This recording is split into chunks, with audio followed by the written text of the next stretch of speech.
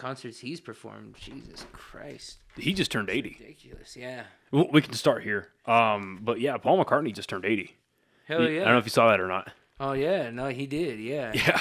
That's dope. That is crazy. And he's still, like, touring.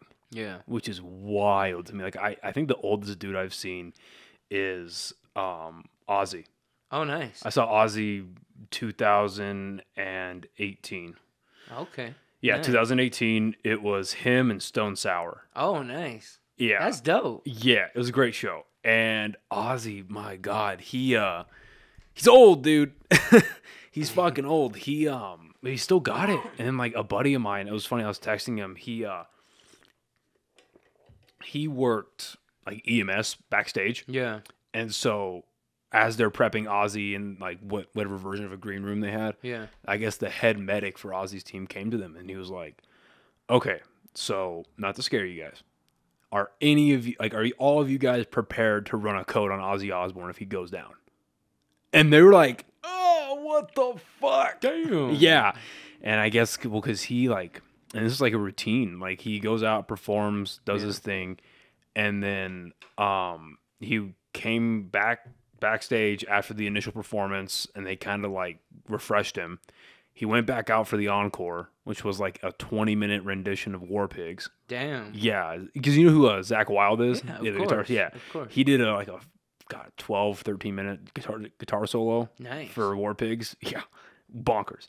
Anyway, so they do their like 20, 23-minute version of War Pigs. That's sick. Ozzy walks off the stage, and verbatim from what he tells of the story is Ozzy, the moment, like, they had a line, right? Yeah. And the moment he crosses the line of visibility, he just collapses, and these people catch him, and they drag him back to the green room and juice him up, get him IVs, get him all this shit, and send him on his way. Damn. Yeah. He's a robot. Yeah. Yeah. That's fucking crazy. It's wild, man. All right, so, I mean, this is your fucking third time here. So it's third time here. And I keep this pretty unscripted, but sometimes, I think about, like, what I want to say in the beginning, start the conversation off. Hell yeah. And dude, like, people know your name. Thank you, bro. And your name is synonymous with hard work. You know that, right? Thank you, bro. Do you know that? Bro. Thank you so much. Because you are like, so watch. much. Let me show you something real quick. I don't know if you saw this or not. Because I've found myself in a weird position where I never thought I'd be with this podcast where I'm just talking to people I didn't even know existed. Yeah. And one of them, who I've become a little more than acquaintances with, I consider him a friend of mine, Robert Gibson. Yeah. Buck D, my boy. So I'm in the gym this morning, well, I guess a few hours ago, and I see fucking on Facebook, Notorious T is one of the most talented people we have, and it ain't up for debate. You saw that, right? Oh, shit, yeah, you commented. Shout out my fucking boy, Buck D, bro. Yeah. That's my dog. Yeah, so did you guys have, like, an event last night? Bro, so, shout out my homie John Blaze. He brought me out for the DJ Quick show at the El Rey. I actually performed for... aiming that a little more towards your face. Oh, no, I got you, yeah. Yeah, perfect. Yeah, my homie brought me out on stage for the El Rey. He did a couple minutes and I did 8. And I was able to kill like 4.5 songs in 8 minutes. And holy shit. Yeah, no, it's dope because I do it like the way I do it is the first chorus, the hook, verse, hook, and then I'll go into the next song. It's like giving them a medley. It's giving them a little taste, and then I'm very sadistic with my fucking concert set list because even Duke City Drip, the one song that everybody goes crazy for, I only do the chorus. Because I literally just give them like the craziest shit ever, and then I just take it away. And then immediately I say, I've got my set list down, and then immediately I say, follow. That's all you get with that one. Follow me on Instagram, all that shit. Because they're like, what? Especially if you're from New Mexico. When I just come in, I love for the land of enchantment. Like they just go wild. But yeah, I was at the DJ Quick show last night. One of the craziest fucking shows of my life, bro. Yeah. It was crazy. Like the way that, the first time I performed at the El Rey on April 24th, and Bug D, I think, mentioned that to you. It was sick, bro. It was dope. It was my first time performing at like one of these venues that I grew up idolizing. I've seen E40, my favorite rapper ever, there. I've seen backstage. I was backstage for Bone Thugs. You told me that first time you came by. Oh yeah, bro. Like, and that was all at the El Rey Theater. So I've experienced some things that I've experienced most of my idols at the El Rey, and to be on that stage twice in a couple months span is crazy, bro. And the energy is insane. And I think and just from an artist point of view, I think the first time I did it, I killed it. But this time it was ridiculous, bro. I had the whole place jumping. Like, the podcast is brought to you by one of our brand new sponsors, Bucked Up Nutrition. Look, it's no secret that I love going to the gym. Fitness and nutrition is a huge part of my life. And Bucked Up has partnered up with the podcast, help support it. I cannot be more excited. This is one of my favorite workouts. It's a high stimulant nootropic. I'm hitting PRs today, so I cannot wait to use this. The Banff Black by Bucked Up Nutrition. They've also got, as you can see, some awesome clothing here. With my t-shirts, I personally prefer the short logo here. Use our promo code at checkout, OKPod20, to get 20% off of awesome clothes, supplements, all their products here, to include their stacks. That's OKPod20, another awesome stringer here, for an additional discount at checkout. it was ridiculous. It was crazy, bro. So what about you did you change between then? Or what did you enhance, I guess? A little known fact, and I'm going to start letting my nuts hang about it. One thing that I do, bro, I practice my set every single day. Good. Every day since before COVID, bro.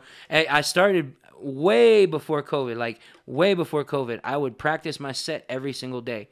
But then when COVID hit and I was just losing my mind, I would just practice my set every day, switch up my songs so I could know them and do everything different. So that's why I'm so seasoned with like the way I do things, because I've practiced my set 1 billion times. Good. And I do it every day. I did it before I came here.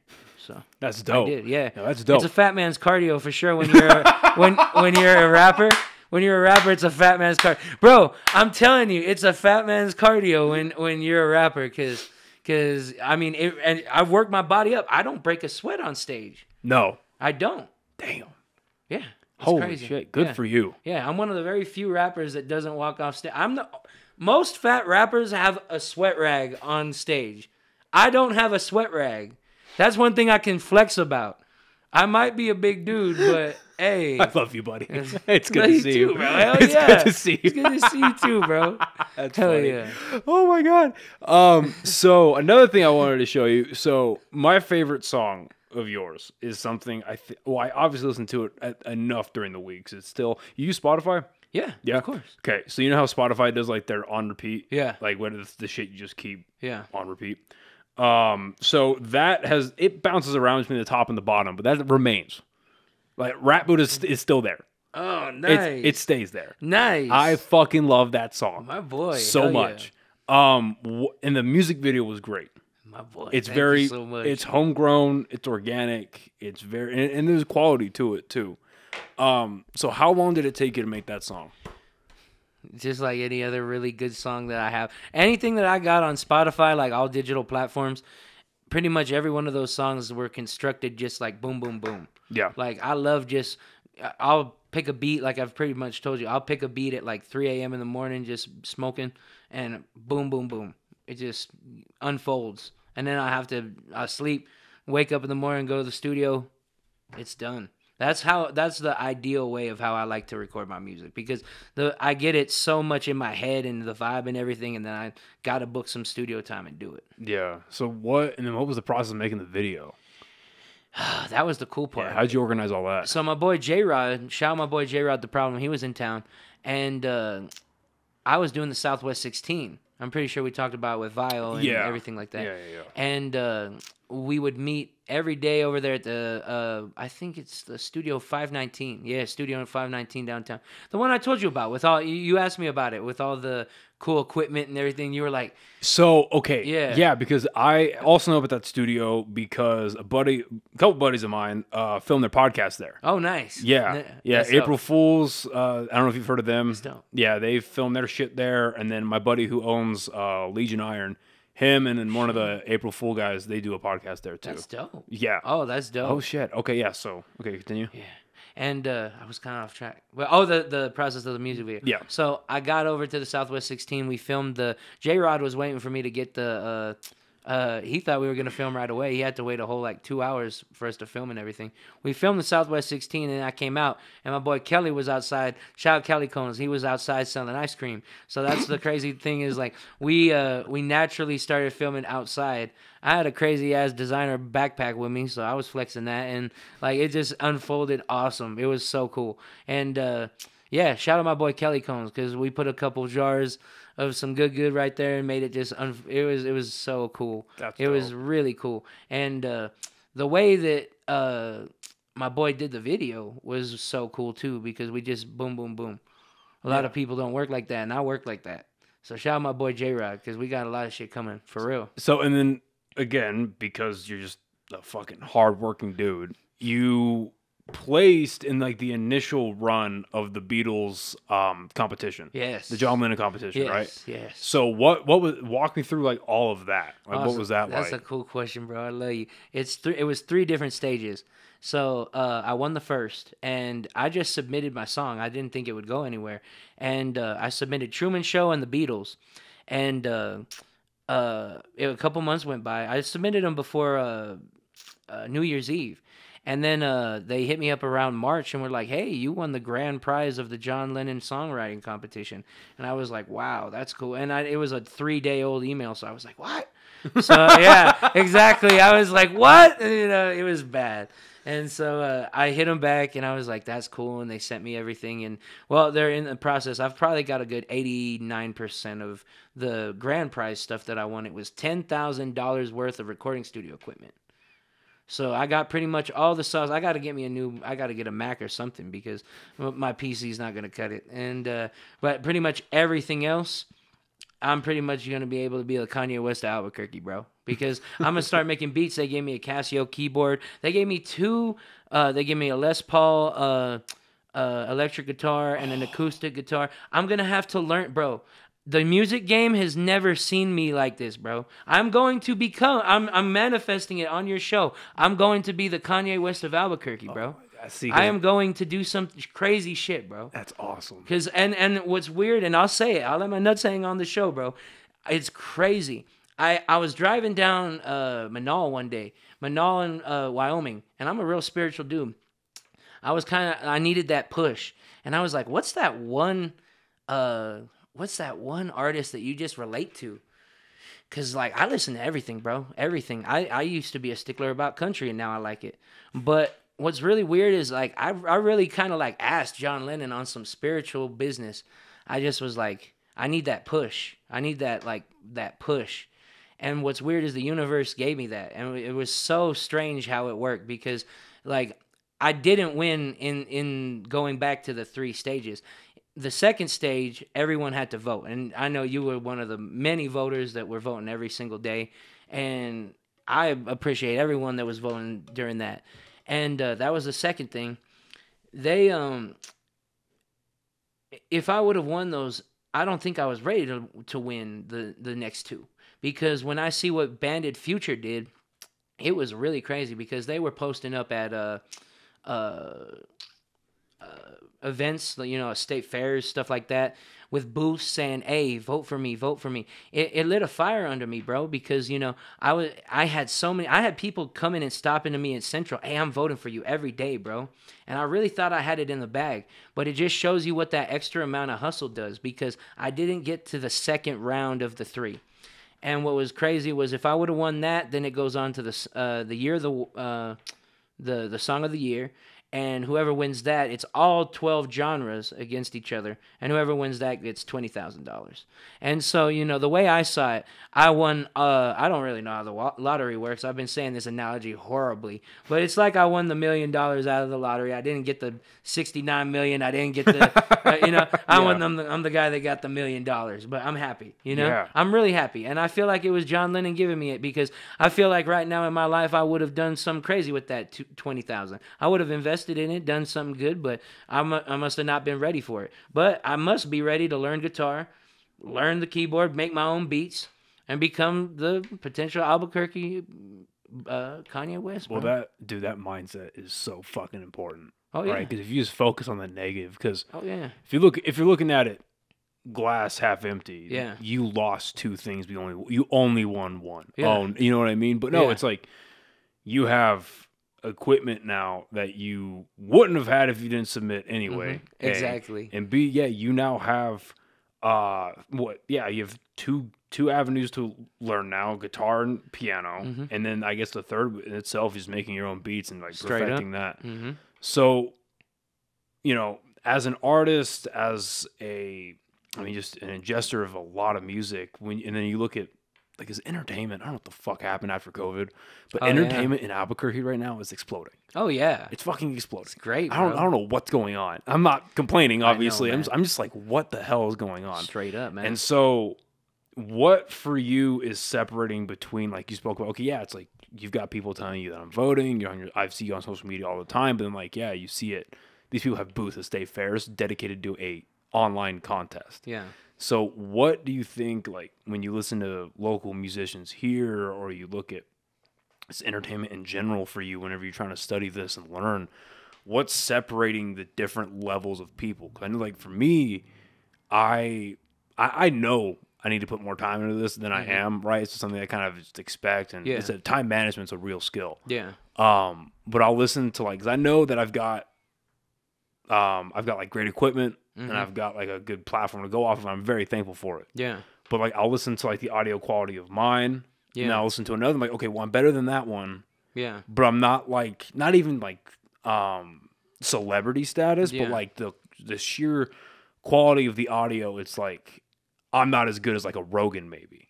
Right. So it's like, what's making his mixing better than mine? So I'm trying to like learn that. So what are you doing like to take yourself to the next level? Like, what do you find separates that?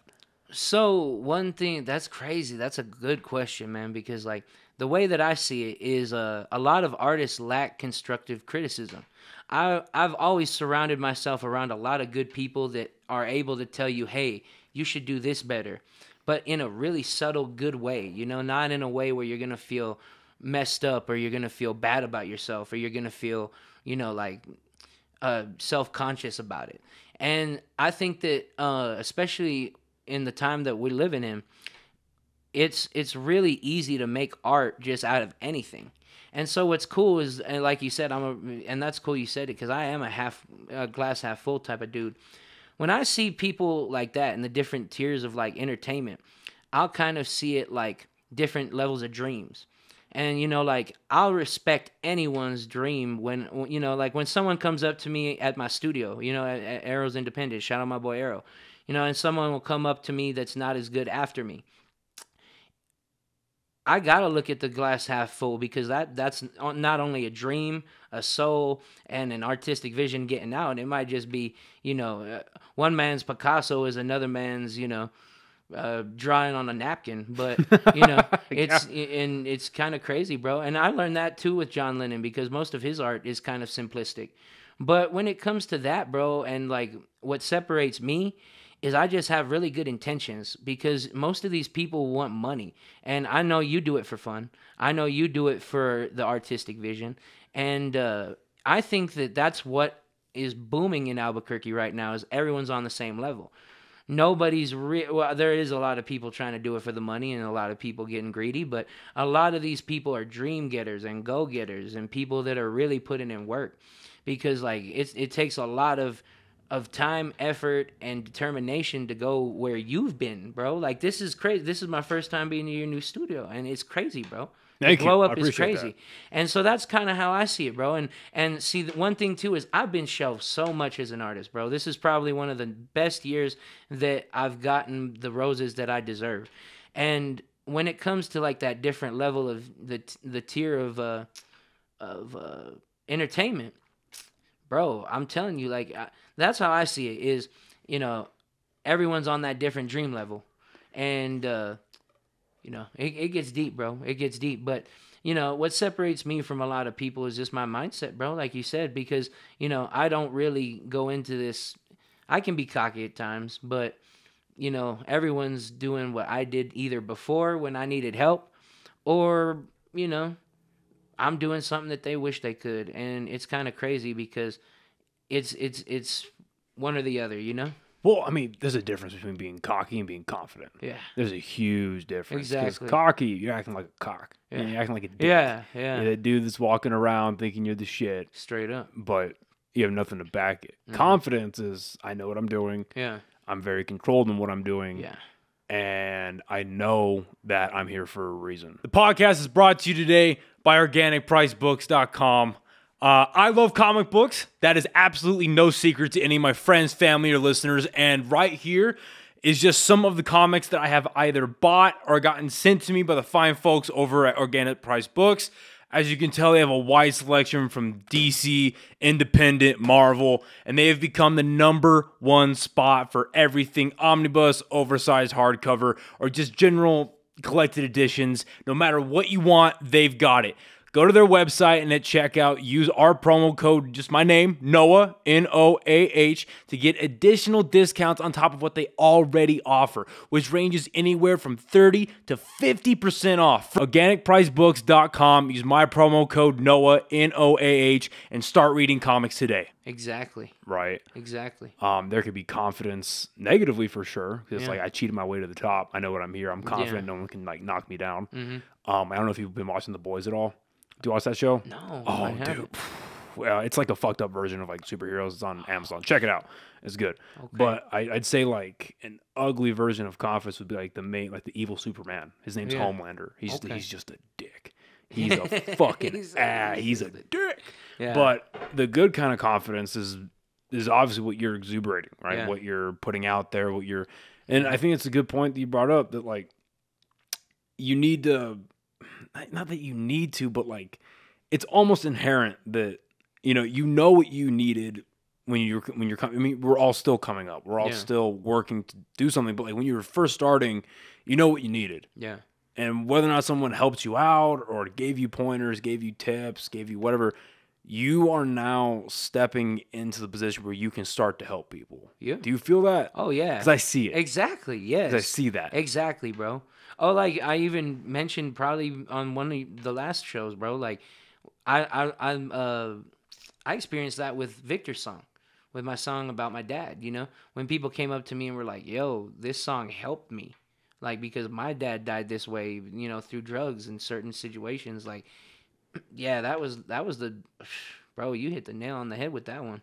Well, and it really is on a different level like that, and you know, especially after COVID, you know, like one thing, you know, I was being real pretentious the other day because somebody said, somebody that performed last night said, I know it's felt like 150 years because of COVID. And I was like, why'd they bring up COVID? You know, like I was kind of like, but some people, including myself, because I still have a couple COVID phobias and weird things, but you know, like the entertainment people they needed that, you know? yeah. Like they needed that. They needed to get out. In what they way? Needed it. Just get out and perform and Yeah. like do their thing. Exactly. Yeah, you know, New Mexico's been on the downturn for a long fucking time. Yeah. And I think just like any other place, like politics completely removed, but any other place, COVID just like accelerated that, right? It accelerated the downturn, unfortunately. But I think I don't think it's a coincidence, but I think there's a direct correlation between the boom in entertainment that we're seeing here and then just how fucked up our state is. Yeah. You know what I mean? I think there's a direct correlation because I think people are finally starting to realize that, yeah, I mean, if you're lucky, especially in this state, and it sucks, this is a fact, but like, if you're lucky enough in this state to get a secure 9-to-5 or a secure union job or a secure trade job, or if you decide to go in the military, that's a whole other route. But, you know, if you're lucky enough to get a secure job here that's not fucking fast food, what else are you going to do? You have to create your own path. You have to create your own, you have to make your own money. Facts. And I think, I mean, contrary to popular belief, because I know that we're in a hyper-liberal state and everyone thinks that, like, I mean, God, this last place that I worked at, I just got laid off from a job and I picked up a new job, very thankfully. But the last place I worked at, man, like, it was a bunch of old heads who are like, they're of the, especially like post-COVID, they're of the mindset of like, nobody wants to work, nobody wants to do this or that. It's like, well, technically speaking, yes, you're right. Nobody wants to work at the open jobs. But you look at the open jobs and you compare it to the economy, and it's like, yo, like personally, I mean, I want, because God, when COVID kicked off, March, and I got my first job post-COVID or during the pandemic in July, I was making $12.50. Yeah. And thankfully, I had some money stored in the bank. But I was like, yo, if I didn't literally have this $9,000 in the bank to get me through the next, I had to make that stretch a year. I'm making $12.50 working 40 hours a week. Yeah. That is, after taxes, that is $860 every 2 weeks. That is nothing. I feel you, bro. Nothing. So yeah, you're right. People don't want to work, but when you're advertising these jobs, they're like $12, $13, $14, $15 an hour. Facts. Like, Facts. and rent, I think like a 1-bedroom apartment now is like $1,000. Yeah. Are you kidding me? You know what I mean? It's crazy, bro. So I think that's a direct example of like why all this is booming up. Oh yeah. Like I said, I had the opportunity to speak with Buck on here, and me and him shoot messages back every now and again. And I've spoken to another comedian, his name's Jared, and I just see like, yeah, I don't know if you have this problem, but I don't know if it's a problem, like this occurrence where you don't know who you're friends on Facebook with until you start seeing their posts, and you're like, exactly. And I don't comment very much. I don't really do all. I just kind of lurk. And I'm like, interesting. Yeah. Interesting. Okay. So I see like they're opening a brand new comedy club here. I don't know if you heard about that. Oh yeah, of course. Yeah, Dry Heat. Yeah. Yeah, I'll be there. Of course. I'll be there next Saturday night. Nice. Very much looking forward to that. Oh yeah, I'm happy for that, bro. Yeah, I think that's gonna be real neat. But what's dope is like, it's being opened by comedians. Oh yeah. You know what I mean? I think that's super, super important. Oh yeah, bro. Straight up. No, it's gonna be a sick venue, bro. I'll probably see you there, bro. Yeah, I hope it'll be good. Sick. I hope it'll be good. It's gonna be a dope show. Yeah, because I think the conversation that I had with Buck really opened my eyes. Because I was like, there is potential here. Oh yeah. But like, it's not there's no huge hands. It's a community that has to come together and put money into things. Oh yeah. And elevate people, and like word of mouth is your lifeline here. Do you agree with that? Oh yeah, bro. Yeah. Exactly. Well, that's what's crazy about the guy that I record with, Arrow at Arrow's Independent Studios. He's never spent $1, and you can ask him about this. I don't know if I should be dropping this, but screw it. It's good promo shit. But he's never spent $1 on promotion, bro. It's all been word of mouth, and he's probably the most booked recording studio in Albuquerque, New Mexico, bro. I tried to go Buddha mode the other day, had a song in my head, wrote it, got it to a nice beat, hit him up. He was booked for the next 4 days. That I used to be able to get a session with him the next hour. Wow, good for him. And, oh yeah, that's my boy. And especially recording down in Old Town, where I grew up, where my family's stapled at, I was like, what? It's so cool. Especially just, oh yeah, man. That's my boy. That's legit.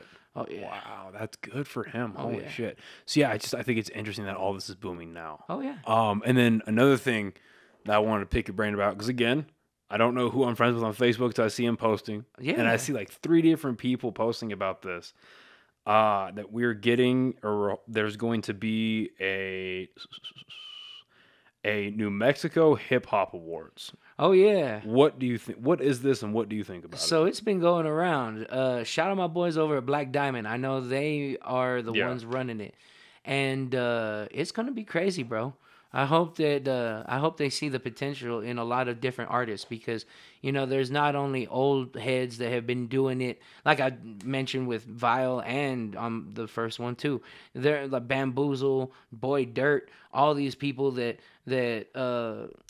paved the way for Albuquerque hip hop to people that like me that are doing it now. Yeah. And my homie Beans Valentino and Bootke Records and a lot of people like that. And those are big names that I just dropped that I haven't dropped on the last 2 podcasts, because Beans Valentino, Bootke Records, I'd say Eloquent James, Gov. I'm friends with a couple of those you just named, actually. Oh, funny thing. Yeah, Alex Cloud, Maya Anthony. Oh, See, that's okay. what I'm saying. I've been trying to link up with Alex Cloud. He's interesting. Yeah. I want to pick his brain. Yeah. He hit me up about a year ago, and I know he's been bouncing around the country. Yeah. He's interesting. I've checked him out a little bit, and I want to sit down with him at some point. Hell and yeah. have a conversation. He's an interesting dude. Hell yeah, bro. Yeah, he's cool.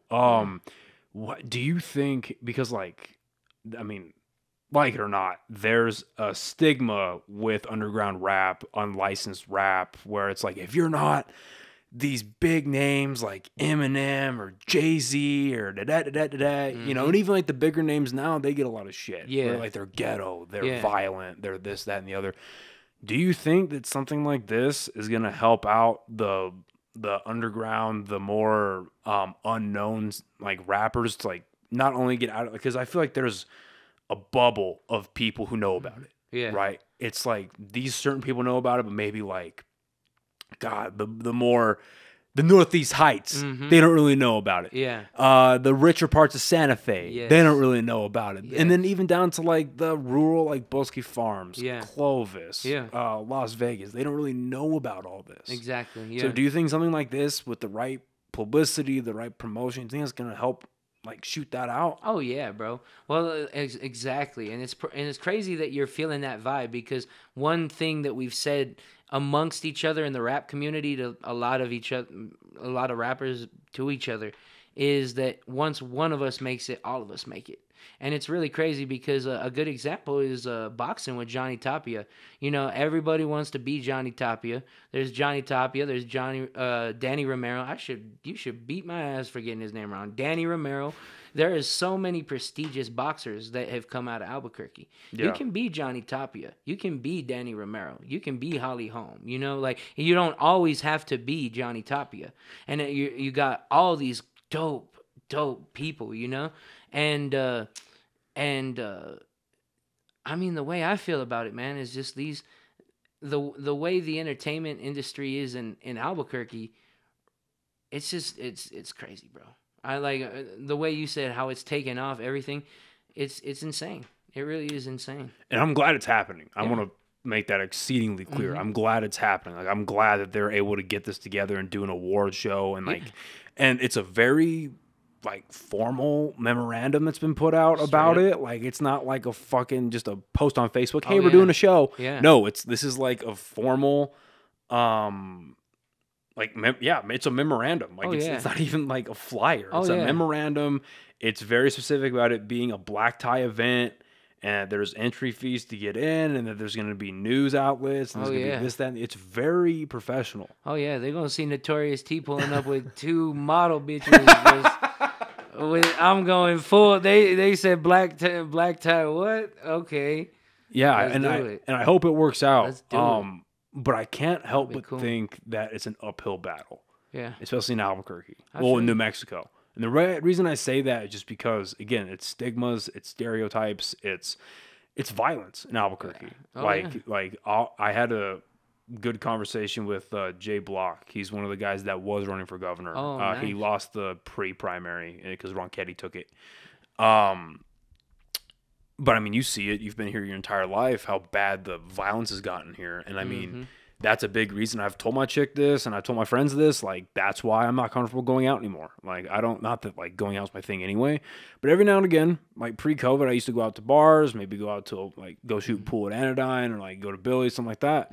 Now, I mean, I've been in instances myself where there's a shootout.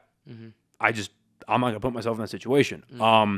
One like rap duo that I listen to pretty often, the Suicide Boys. I listen to them. Yeah. They're coming in like October, September, some shit. Yeah. They're going to Slutta. And I was talking to my chick about it, and I was like, because she likes them. Like, do you want to go? And we were kind of discussing it, and I was like, here's why I don't want to go.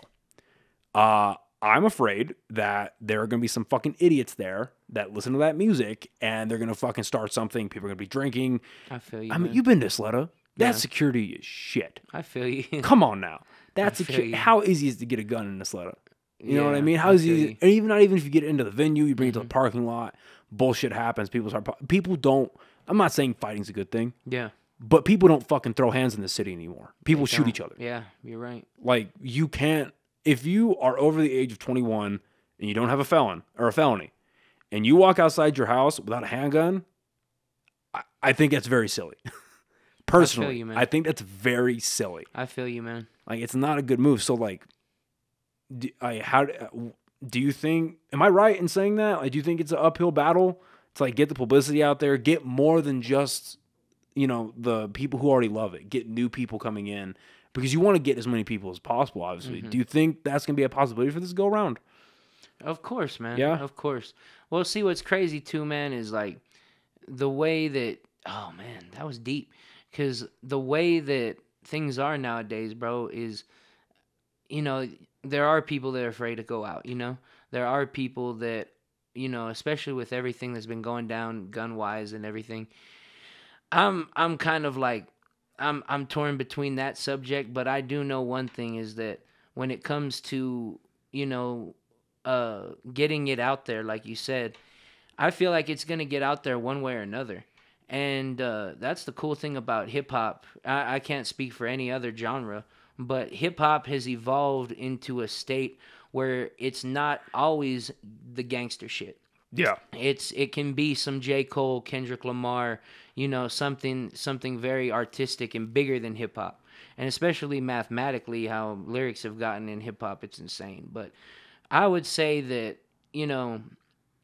growing up in Albuquerque, like how you said, both of us, it is a problem. And I would say, see, a good way of putting what I'm trying to say is I was afraid to say Albuquerque in my raps for so long, man, because of the weird way Albuquerque rappers portrayed Albuquerque. I agree with that. And I was really, really afraid to. And I never went, and people used to always tell me, are you from Los Angeles? And like, it was really weird. Like, are you from LA? Because I've got that universal sound. But I used to tell them, no, I'm born and raised here. And they would freak out. And then I really started talking to my homie Kevin. And I told him, I was like, yo, I want to put on for the city. And then, but I don't want to be a local rapper. I don't want to look like this. I don't want to portray that. I don't want to do that. And then he advised me, he's like, you just got to do it better, bro. You have to do it on a level to where it is appealing. You have to do it. So that's where I came up with the Duke City Drip. I came up with the different, different gimmicks that I do. I don't really have gimmicks, but they're, you might see some spiritual stuff on my story. You might see some laughing stuff. Yeah, I'm a bundle of things. But that's what Albuquerque is, and I might get emotional on my stories, and I might get mad on my stories, but I think that the art's going to get out there one way or another, bro, and people are going to either relate to it or they're going to have a hard time relating to it. And that's one thing I've learned is that people that have different opinions usually can't relate to the situation, so that's why they have a hard time. Well, and it's kind of crazy. Well, now how hard of a point do you think that is to get across to a lot of people, whether you're creating stuff or not? But specifically for people, whether you're a musician, you're an athlete, you're a fighter, whatever it is. Yeah. That is really good advice, especially like in our culture. Not a lot of people want to hear anymore. It's you have to do it better. Yeah. Like a good way that I've heard it put is nobody cares, work harder. Yeah. Nobody cares. Mm-hmm. Like what your problems are, what your worries are, what you're dealing with in your personal. We all got shit we're dealing with. Yeah. Everybody. Especially today. Yeah. Everybody south of $150,000 a year Facts. has shit they're dealing with. Facts. And nobody cares. So how hard do you think that is amongst your peers? Is it for do you feel like that's a separator between people who are going to do great and people who might end up washing out? Is like they just don't want to put in the time, put in the work, or even just they don't really have it to be able to elevate to that next level? You think that's a real thing? You evoke deep Buddha on that one. So like some people got deep rooted trauma from this, bro, like from growing up in Albuquerque. And it's crazy because you might do things subconsciously that sabotage your own growth and your own success. And I feel like a lot of people do that to themselves in the music industry here in Albuquerque. And, like there's people that, I'm not going to say that, but, some people might be into drugs. Some people might gangbang. Some people might, and this is just from the hip hop community, but they might get caught up into that way too much. Too much. And then, a good example are modern day rappers that end up with gunshot wounds or die by gunshots and everything. They get caught up in that life. And what's crazy is, like I said before, I've usually surrounded myself around a lot of good individuals in my life. And they've always pushed me to do better and pushed me to do stuff, exceed my physical capabilities. Because, it's crazy, bro. Like how I even told you, people freak out when I go up on stage because it's like, well, how's he doing that? And I do it effortlessly. And I feel like, when it goes into that, bro, like, I feel like people can self-sabotage themselves subconsciously. I feel like they can not they can lack the energy, they can be lazy. It's a bunch. It's a bundle.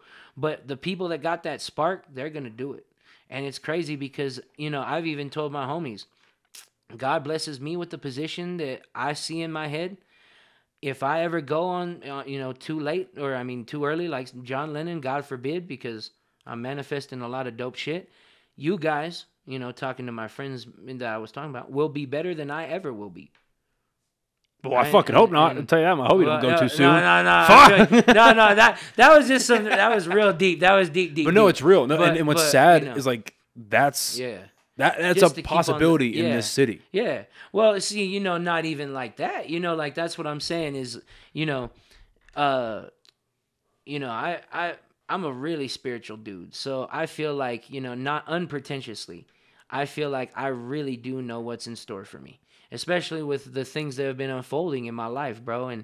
And when it goes back into like what we were talking about, I want to help people like that, bro. I want to help people so they see that and they eventually, because it's going to get that way, bro. There's going to be a Drake of the Albuquerque. There's going to be a Kanye West of Albuquerque. There's going to be a Jay-Z. It's not always going to be, everyone wants to be the Tupac of Albuquerque right now. Everyone wants to be the Tupac of Albuquerque. And, just, again, speaking from the hip-hop point of view, but it's, I want to be someone that can help those people, because there is a lot of that, bro. There is a lot of self-sabotage and just the lack of motivation. Well, it's funny you use that comparison, and I'm not exceedingly well-versed in the history of hip-hop or anything by the stretch of the imagination, but, like, with that whole Will Smith, Chris Rock thing that happened, a lot of arguments I saw, like, when?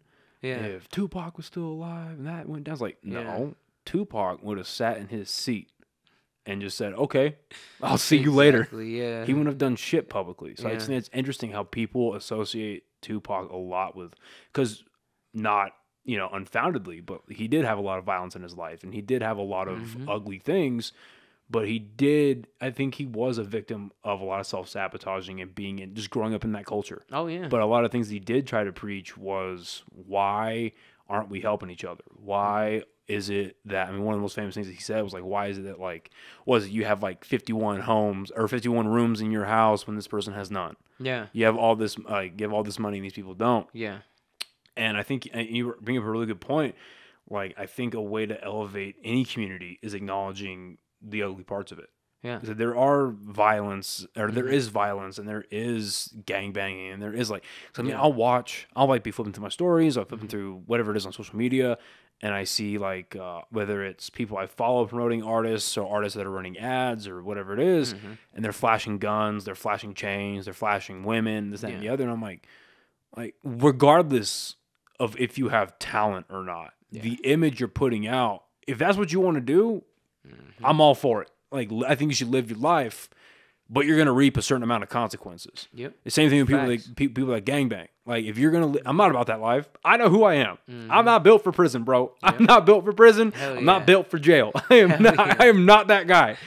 But, especially, just with the way this country works and with, especially now, post-COVID, and just... We're in a recession. They haven't officially announced it, but we're in a recession. We're entering a depression. Yeah. And I think those words are interchangeable. But with the way things are going and just what's available to people, am I ever going to say that choosing violence, gangbanging, dealing drugs, killing people, is that a good thing? No. But I can see the breadcrumb trail that leads someone to that. Yeah. And I'm never going to judge. But again, what I'll say is if you make certain decisions, you're going to reap certain consequences. Definitely. And what's sad is I want to see Albuquerque succeed, and I want to see New Mexico get better. I wouldn't have sat down with a politician if I didn't want to, because I fucking hate politicians. I feel you, man. I'm very open about that. They knew that going into it. My buddy, the reason that whole thing I set up was my buddy is on their PR team. Yeah. I think he got the actual dude Block, he got set up on a podcast, but it's super shitty quality, and they didn't tell me who it was, and not that I really care, but it's it was going to be audio only over Zoom on their phone. Oh, damn. Yeah, and they're like, no. My Damn. buddy found out. It's like, no. Yeah. And he called me with like 18 hours notice and was like, hey, do you have time tomorrow at 10 a.m.? I was like, yeah, well, I have time now. Yeah. Yeah. It's like, not really, but now I do. Yeah, I'll work it in. Yeah. So, and that's why I sat down with him and I was like, dude, like we are in a fucked up position. And now I just see, my point is, I just see what's going on around me. Yeah. And I'm like, I want this place to succeed. I want communities to succeed. But it is tough when there's always bad apples in every bunch, but like there needs to be a collective like, hey, if you want to be a part of that, that's fine. But like the rest of us, that was cool in the 90s, dude, or like the 80s. Like, and the people who did that, do you see fucking Ice Cube or Jay-Z or any of these, Eminem, you see any of these people gangbanging now? Yeah. Flashing guns and all this stuff? No, they're not violent anymore. They're actually... It's funny, people like those bigger, from what I've seen, those bigger rappers, like they talk about it, but they're not. They're actually like openly anti-violence. Yeah. And they're anti-drugs and they're Facts. anti like, whatever. Yeah. I just think I think it just comes with maturing. Mm-hmm. So I think a lot of like what our generation can learn is like these people that you idolize, do not idolize, like if you're 25 years old, 22 years old, do not idolize the 25 to 22 or 22 to 25-year-old Ice Cube or Eminem or Slim Shady at that point. Facts. Idolize the 50-year-old. Facts. The 40, 50, 60-year-old now. Facts. The dude who's learned all his shit. Yep. Mm-hmm. Look at that person. Facts. Because why are you just going to keep making the same mistakes these people have already made? Oh, yeah. Exactly, bro. The road to millions is not guaranteed to anybody. Exactly. Which is scary for this city specifically. And I don't know, dude. I get worried about the city a lot. Definitely, man. Me too. Yeah. Me too. Yeah, I'm doing everything in my power to help the community, bro. Whether it's through my lyrics, through my actions, through anything that I'm doing. I'm trying to be that light too, bro. Because, it's I was talking to a good friend the other day about it, and, he was seeing Albuquerque very beautifully. And, it's just somebody who, I love Albuquerque. I view it beautifully too. But it's one thing that he did say was he thought that the crime problem wasn't bad, and I had to debate him on that. And what were his points? Just fair is due. But probably just where he lives. So where does he live? Well, see, that's what I'm saying. It wasn't. It was a quick conversation between he was a good friend of mine, but I would say upper class type individual. Definitely got a good income. And I would say that, some of that is definitely shielded off from a lot of people. Yeah. And, and one thing, even being, little Albuquerque thugster, I've only been to one mansion party here in, quote unquote, mansion party here in Albuquerque. And, that was a crazy experience in and of itself, I've seen gated communities around Albuquerque. This had 3. I had to, it was a big one, and it was for a Super Bowl party with, it was a good one. It was a good party, and it's crazy out here, bro. But I kind of lost. Well, no, you just talking about how you've seen a lot of different sides of the city. You've seen a lot of different. Oh yeah. But see, that's what's crazy is going. I remember what we talking about, man. My bad. My homie that mentioned that, he had a couple good points, but mainly because there's some people that I'd say, especially in this day and age, people are very selective on their news. They're very selective on their outlook on things. They're very selective, or I should say subjective. That's a way better term. They are very subjective on their news, everything. And I would say that his points were that, and it's what a lot of rappers say too. It's the people, not the place, but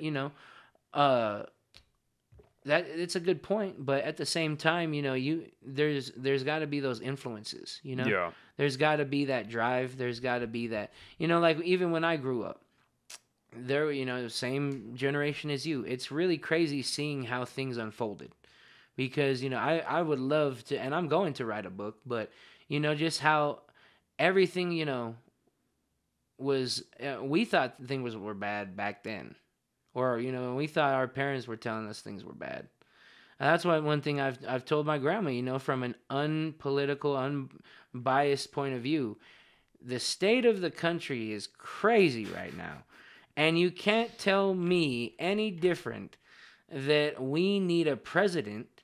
From an unbiased, I know Democrats and Republicans that feel the same way. We need a president that's worth something, bro. We need a president right now. Yes. See, exactly. Not to be a dick. Exactly. But did you see that Biden ate shit on his bike today, bro? No, I haven't seen it yet. I haven't seen it yet. Are we gonna watch this live, bro? Oh my God. Yeah, God. so he was doing something down in Delaware. They had some event. And he was. Let me try and find the fucking video because I have the pictures. Okay, here we go.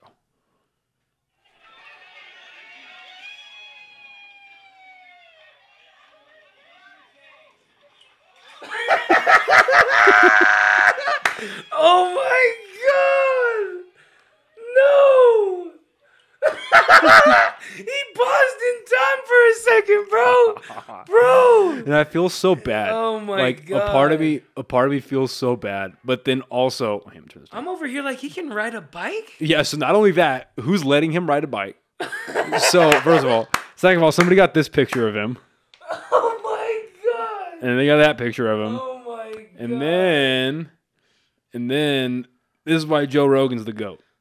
Right there. That is why Joe Rogan is the GOAT. That's fucking awesome. Joe Rogan's that the is GOAT. Fucking amazing. And let it be known, America, that this is the exact reason what we're saying is you should not laugh at the president of the United States like that. No, you shouldn't. You should not. We need a president that can ride a bike. Exactly. You know why Donald Trump never got his ass on a bike? Because he can't ride a motherfucking bike. His big orange ass cannot ride a bike. That's why he didn't do it. Why do you think fucking Obama played basketball every week on camera? Because he had to do two things. He had to maintain the black fucking demographic and to show that the young president was worth something. Exactly. Because we hadn't had a young president in a very, very long time, like Obama. So, oh my God, dude, it's just, but back to your point, in all seriousness, we do need a president that is living and breathing and viable and not on like, it's funny when you watch any like press conferences he's giving now, or you watch him like publicly speak during on the campaign trail. It's a mess. Oh yeah. He's tripping over his own words. Oh yeah. But then you watch his debates with Trump, and he's sharp as a tack. Yeah. So it's like, you're gonna tell me they're not giving him uppers and they're not giving him vitamins and copious amounts of amphetamines? Oh yeah. Are you kidding me? Emperor Palpatine mode, bro. Just hooked up all fucking. Well, because like, look, I hate comparing anybody to Hitler, but like, I don't know how much history you know about like what Hitler did to himself during World War II. Yeah, exactly. So the amphetamines, the vitamins, all that stuff. You're telling me they don't have this dude on a steady vitamin drip? Yeah. I mean, we watched Trump get COVID and beat it in 3 days when his diet is exactly hookers and McDonald's. Are you kidding me, bro? Are you kidding me? Holy shit. So that was a good one. Like, come on. No, I feel you, man. I feel you. No, politically speaking, like even that was a good one. That was a bar. Thank you. Well, politically speaking, even if you bring it down to like the state level and you bring it like when we were growing up, we were kids under like Bill Richardson. Yeah. People didn't like him. People knew he was corrupt. Yeah. But if you compare, and this is like an opinion that I had, and I've ran it by some older folks that were around that were like adults during that time. If you look at the attitude towards the governor then, and you look at the attitude towards the governor now, completely don't different. Don't get me wrong. Like there's people who like Grisham, and there's people in that corner, and we know they all live in Tanawon. But I mean, for real, right? They all live in Tanawon. They live in the upper parts of Santa Fe. Exactly. But the average, like let's say like independent New Mexican, all the way to the Republicans, there is a palpable hate for Grisham. Yeah. That didn't even reach Richardson. Yeah. And it's ridiculous. Yeah. It's absolutely insane. And I just, now that we've got, because in November it's going to be Ronchetti versus Grisham. Yeah. Dude. Shit show. I don't think the weather... I'm trying right now. I'm going to reach out on Monday because I've got contact info to see if I can get him on the podcast. That would be cool. Yeah, I'd like to. Really cool. Well, I want to pick his brain. Like, objectively speaking, I just want to pick his brain because... Of course, bro. I've listened because I did research on Block, obviously, but I'm just like, okay, well, I want to see what they're... If we have time, we didn't have time to get to it, but like if we have time to get to like the Republican opponents, I want to see what they have to say. And dude, for better or worse, Ronchetti and Block, they're like mini Trumps. They are. I feel they run on like the same like platforms as Trump. Yeah. And I don't know that a mini Trump or such a like a very cornered Republican is gonna work in New Mexico. I feel you, man. You know, because like Ronchetti won off of the name Ronchetti because he's a weatherman. We know his face. He's likable. He looks friendly. Like, we get that. Yeah. Right? We get that. That's why he won the primaries. But I don't know if that's going to beat Santa Fe. Yeah. You know what I mean? And it's a sad fact because and that's one of the things, like, I was actually kind of down for Block because like, and I did end up voting for him. Yeah. Not because he was on the pod, but like researching his stuff, listening to him speak. He and even like, I can say this now because he's out of the race. He admitted to me a little bit on camera, but off, he's not a Republican. He was an independent, but he recognized that the independent party's not going to do shit. Yeah. And that they're not even going to be on the primary ticket. So he's got to be on the Republican side. And you know how it goes. Exactly, yeah. But like... Exactly. I don't want just this like... And one thing I strongly disagree with him on was like he was going to go into office and just signing off executive orders, not really use the system, not really get Democrats on there, not even try to get Democrats on our side. Yeah. It was just, we're going to use fucking executive order. And that's what fucking Trump did. And no one wants to talk about it. But that's what Biden did. Biden signed more executive orders in his first 100 days than fucking Obama, Trump, and George W. Bush did collectively. Exactly. Which is ridiculous. Yeah, I know. It's bad. Like, what in what universe, no matter how you feel about the other person or the other side of the aisle, in what universe does it make sense to repeal literally 4 years of any progress on a... What, to make a point? Yeah, man. Like, is that the hill you want to die on? It's bad, bro. It's so bad. And then, you know, like, I was going to make a good point, too, that the systemic corruption in New Mexico politics is just ridiculous. Yeah. Because, you know, you brought up Richardson, and I did my homework on that boy. Good Lord. Epstein...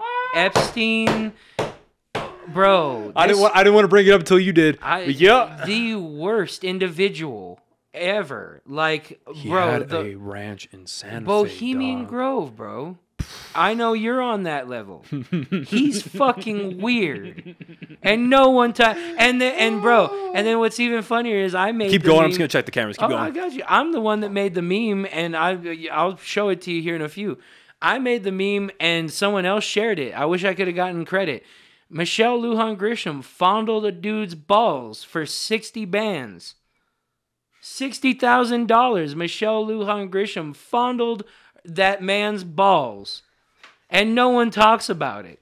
So, nobody talks about it. And there were 2 scandals, actually. Did you know about that? No. Yeah. I only heard about the one I just mentioned. Yeah, there were 2 scandals. The bigger one made, like, there was one that we were talking about. Yeah. There was like a 60-gram settlement. And there was another one.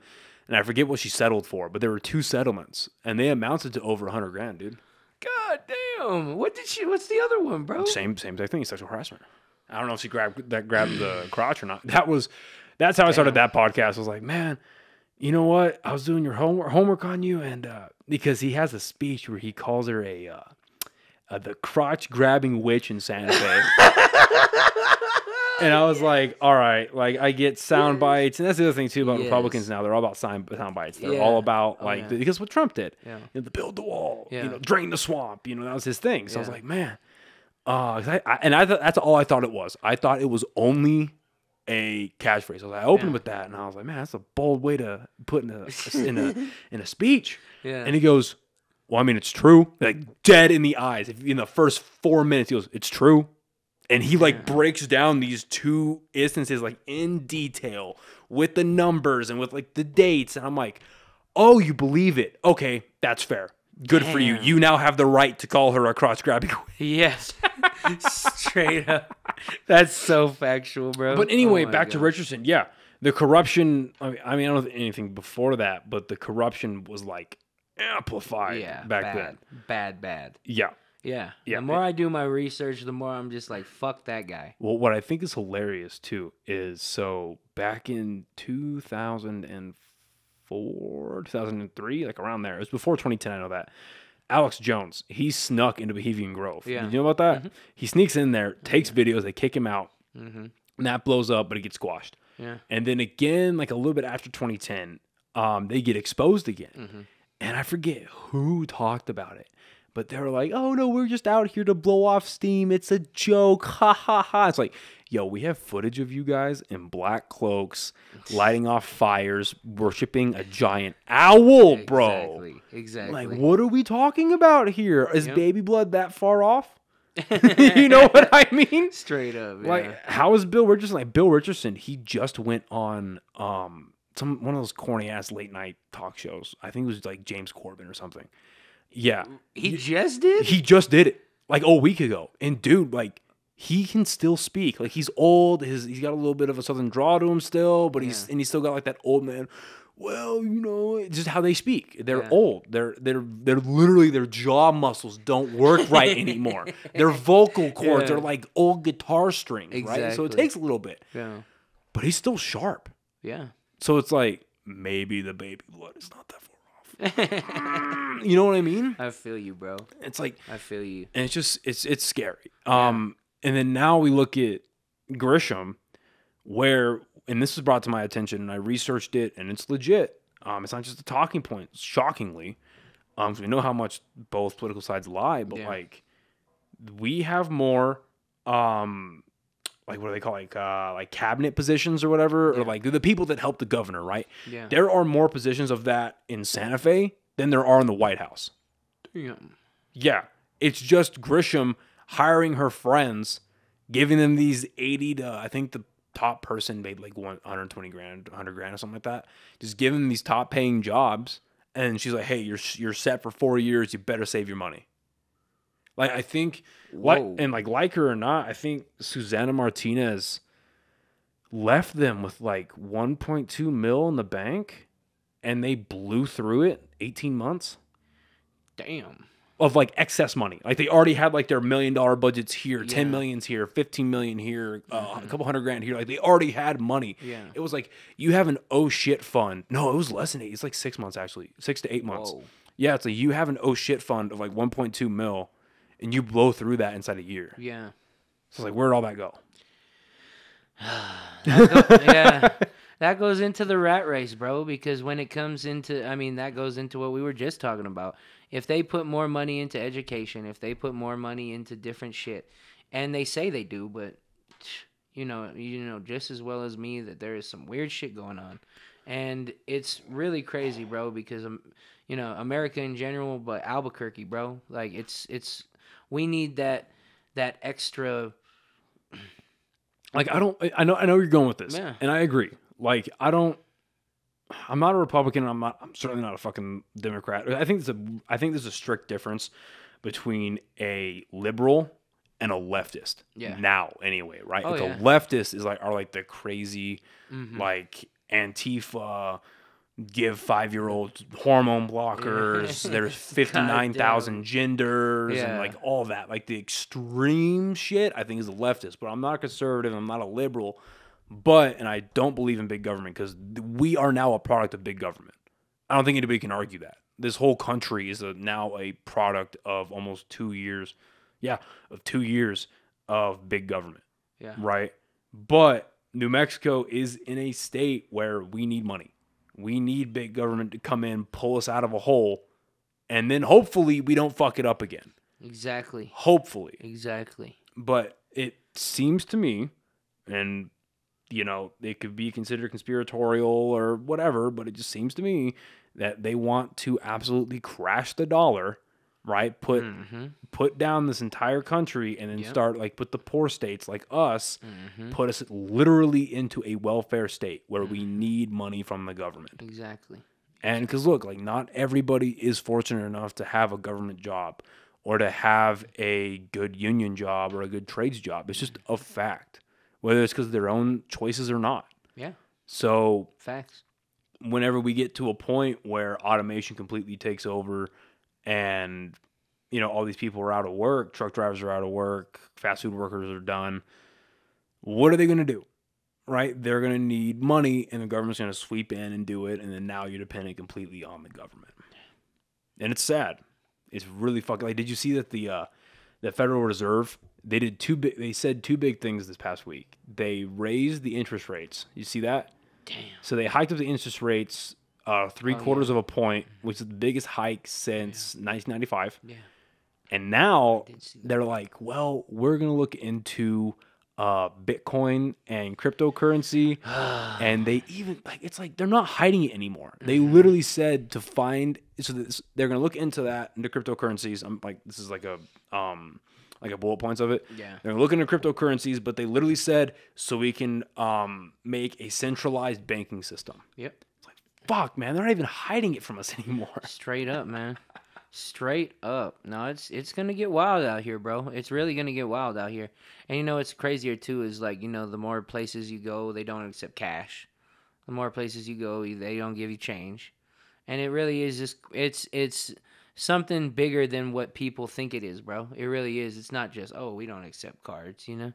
People really just don't understand that because they are not, I guess, educated in that sense. But, bro, it's scary out here right now economically, bro. It's really on some crazy shit. Well, there's a video of Post Malone from like 5-6 years ago. Yeah. And he's smoking a cigar. He's got his guns around him. He's a huge two-way advocate, which I think is hilarious, right? That's awesome. I think it's hilarious. And he's smoking a cigar, maybe a cigarette, I don't know. And he's chilling. He's got a couple like handguns. And he's got his AR-15s. Yeah. And it's all like none of them are loaded. None of them are wet. He's very like conscientious about it, right? Yeah. But he's sitting there and he's talking about like how the governments are gonna collapse in and like basically take over the countries. And he goes, he's smoking a cigar. He goes, wait till they come for your fucking cards. When they shut off your credit cards, and they shut off your debit cards, you can't get to your money. I think I remember that. Yeah. Oh, you're fucked, man. You're Yeah, fucked. And I think about that sometimes, and I'm like I remember during COVID, I was like, I think I need to go to the bank and pull all my money out of the bank. Yep. I'm kind of fucked. I mean, I didn't, but I was like, fuck, man. Like, I mean, we shit ourselves over toilet paper, bro. I know what you're talking about, bro. I don't know what you're talking about.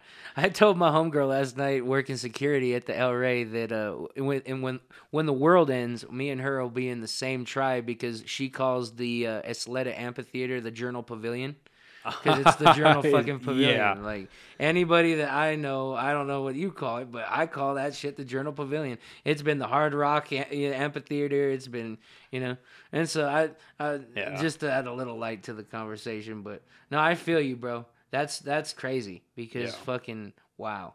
It really is going to get that bad. And that's the crazy part too is the more I see how things unfolded, it's things are going to get worse before they get better, bro. That's assuming they get better. I want things to get better. I want things to get better. I think they will, but like it is scary when you see the types of things that the government is putting forward. Oh yeah.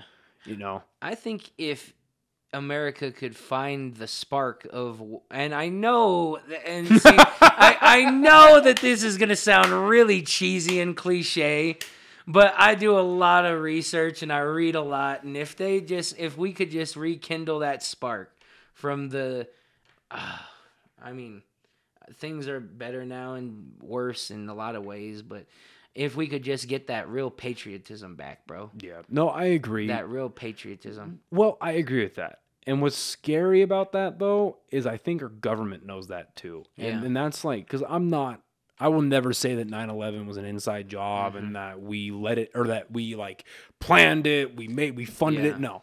But, and this is declassified now. We can look it up. You're able to read the documents where, like, we knew it was going to happen. Exactly. And we also knew that it wasn't like the forefront of it wasn't Osama bin Laden and it wasn't Al Qaeda. It was Saudi Arabians. The Saudi Arabians, like they orchestrated it, they funded it, but they just had Al Qaeda do it, right? And then so it's not a stretch for me anyway. It's not a stretch to believe that they allowed it to happen, and then they were like, or like they knew it's going to happen, and they were like, okay, well, we're going to let this happen, and we'll rally the people together. We can go into the Middle East. We can stay there as long as we fucking can, and we're just going to, that war machine is just going to churn and churn and churn, and we're going to make so much money. And because they wanted World War II. Like the financial benefits of World War II. They wanted that, but unfortunately they didn't get that, obviously. I mean, the corporations did, but the country certainly didn't. But no, I think the biggest help this country could get, quite frankly, because we have the internet, right? And there are a million different ways to get your news. Fox, CNN, MSNBC, ABC, those news stations need to be fucking gutted. They need to be taken. I co-sign that. Because it's like they are so good. Like the Uvalde, Texas shooting that just happened, right? Regardless of what your stance is on gun control, I have yet to see one good bit of news other than this is what happened, here's the location, here's who did it, here's who died. Other than that, I've yet to see one good piece of reporting on that from the major news outlets. It's all stoking the fire and throwing kerosene on the flames of hate each other, keep getting divided, keep yelling at each other, but don't actually get anything done. I feel you, man. I feel you. Yeah, it's scary. No, it really is, bro. It's I feel you on that way too hard because, one thing, I'll show it to her. I mean, when she watches it, my grandma, and I love her to death, and I tell her every single day that she's been conditioned by media because she's at a point, my grandma's got a really cool mind on her, bro, and my grandpa. They're very open-minded for 80-year-olds, and they're just so cool. But one thing is they'd even consider themselves now, they're staunch Democrat. And it's just kind of crazy because, I tell her all the time that she's and she's starting to believe me, bro. Because I don't know if I mentioned this on the last two, but bro, I'm telling you, when you see George Floyd, and I know this might even contradict some things that I said, not contradict, but what me and Vile talked about. When you show America a black man getting his throat kneeled on for a year straight, it's going to fuck people up. Yeah. I'm a rapper, and I don't watch and I listen to shit about guns and crazy shit, robbing and crazy shit in rap music. And, that's my vice, I guess, when it comes to stuff like that. But the media does fucked up shit to people. A year of watching a man, regardless of skin color, getting his neck kneeled on. Yep. That's going to fuck people up, especially older people and people that are very easy to condition. Very easy to condition. And I don't know, I might have said that the last, but bro, I'm telling you, it's the media. I can co-sign that 100%, especially MSNBC. I mean, and that's unbiased. Like, bro, the fact that these... it's horrible, bro. It's absolutely horrible. Yeah, no, it's bad, bro. No, I get it, and that's actually, I'm sure I said it when the last time you came through, but like that's the analogy that I use. Is like George Floyd is one guy. Yeah. He can only die one time. Yeah, he can only be murdered one time. However, that video gets shared all over Facebook, Instagram, Twitter, YouTube, whatever. And then it's getting replayed on all of these different news outlets, and it's getting airtime at all hours, especially during COVID when everyone's glued to the TV trying to figure out what's going on, figuring out when things are going to open back up, when can I go do this, when is this going to happen, do we have a vaccine yet, all that. George Floyd only died once, but that video gets played millions of times as far as this country is concerned and the world, because we saw world protests about it. Yeah. George Floyd died 10 million times. Yeah. And like you said, that fucks with people. That gets ingrained in their head. It gets very it just gets like worked into their brain where it's like that's how things are. I feel And I just had a cop on last week because I just picked his brain for a bit. It's like, yo, what the fuck is going on? And he's like, yeah, like policing has given itself a pretty bad name, but it's not all bad. Like not all cops are assholes, which I agree with. But it's tough when like, because I personally, and if you actually look at the statistics, I hate being that guy. Well, if you look at the statistics, Exactly what's going on is. but no, like legit, police brutality has gone down over the years since the mass implementation of body cameras. Police brutality has gone down. Police kill more white people than they kill black people. But we have a bigger access now to these body camera footages. We have more access to what's going on around us where it's like, there's not more of it. We see it more. And I think to a point, people need to recognize what's going on. But then it doesn't exactly help the case when you hear about, this police officer murdered somebody, black or white doesn't matter, but killed somebody. But don't worry about it. The police department's investigating it. It's like, dog, I'm sure you are. Like what the fuck are we talking about here? And then like a real scary thing about Uvalde. This is just strange. I need to look more into it. But I saw these posts today. Okay. New update, right? Texas law enforcement officials at a press conference say that they believe all the children that were shot and killed in Uvalde, Texas, were shot by Salvador Ramos, the dude, and not anyone else, i.e. law enforcement. It's weird, right? You want to read it for yourself? It's like that's a weird way to phrase that. It's like, why would you openly say that? And what other mass shooting? Like let's look at school shootings, right? In what other school shooting has any police department been like, yeah, they were only killed by the killer, nobody else? So well, who else would have done it? Wow. And then what's really scary is there's like people from in the department have leaked it, where there were kids in the school who had like little pocket cell phones, right? Yeah. And oh my fucking kidding, they probably had iPhones. Well, they had their cell phones, and they were calling 911.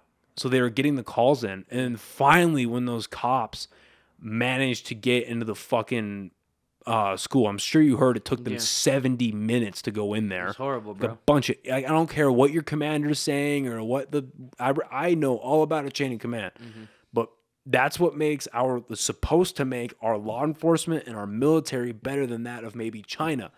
If your lieutenant says, hey man, you're going to go rush that hill, but you know as a sergeant that the enemy has got the coordinates of that hill and they can airstrike it at will, you have the ability to go to the lieutenant and say, hey, you're a fucking moron. We're not going to do that. Yeah. And that lieutenant's not going to shoot you on sight. In China, you talk back to your superiors, you get shot, you get replaced, and they go do and die. Yeah. It's a bottom up here, not a top bottom. So I think it's fucking disgusting. Yeah. Anyway, so when the cops finally got into these fucking idiots, they get in there and like, have you ever been through a school shooting like training?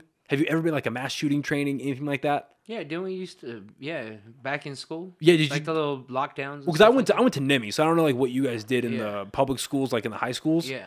But like one of the things they tell you, or like one of the things they train the law enforcement officers on, is you don't fucking yell out for the victims. Yeah. You find the victims, and even when you find the victims, you stop the threat first. You don't render first aid. You don't drag people out. They're taught to step over bodies. Yeah. Like if there's a kid that's shot, you step over that body, you take out the shooter, and then you start rendering first aid. Because what if you're rendering first aid and you get shot? What's the point, right? It's a tactics thing. So again, going back to training and these idiots. Apparently, they're going down the hallways trying to find the shooter, and they're yelling out. They're like, where are you? Like for the kids. I guess some kids in a classroom were like, we're in here. 2 seconds later, pop, pop, pop, pop, pop, pop, pop. Yeah. Damn. Yeah. Horrible. Absolutely fucking horrible.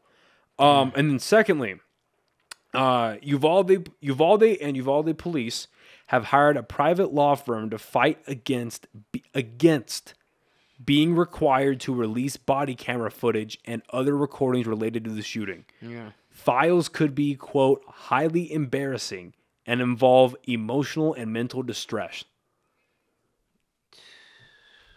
It's never a good thing when they don't want body camera footage released. Never.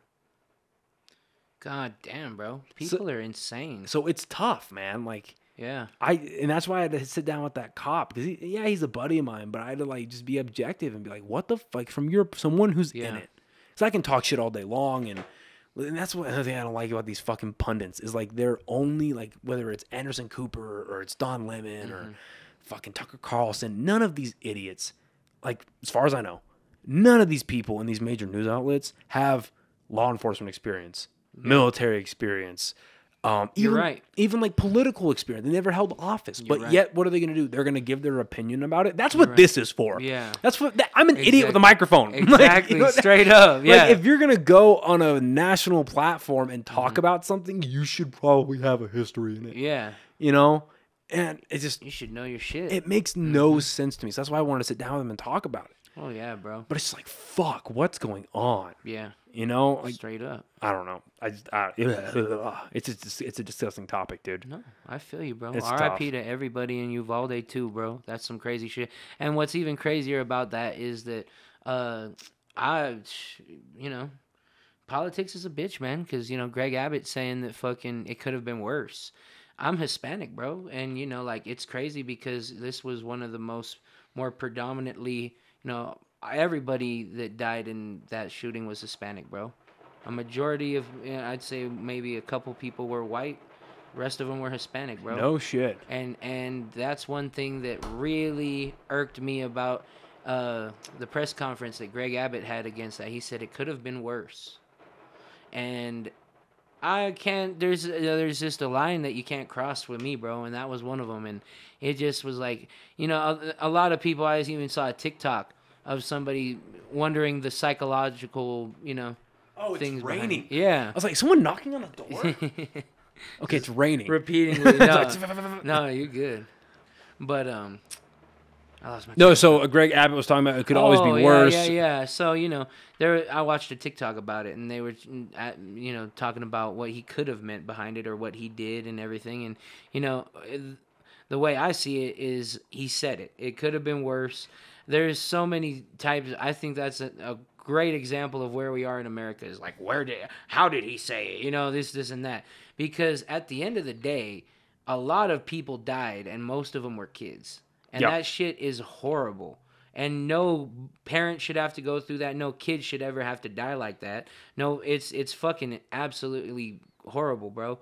And for him to say that really just, if I could make a change, like I said, through my lyrics, music, anything to help any type of politician, whether it be Democrat or Republican, have a different mindset than that for the future generations, I would love that. Well, because it could have been worse.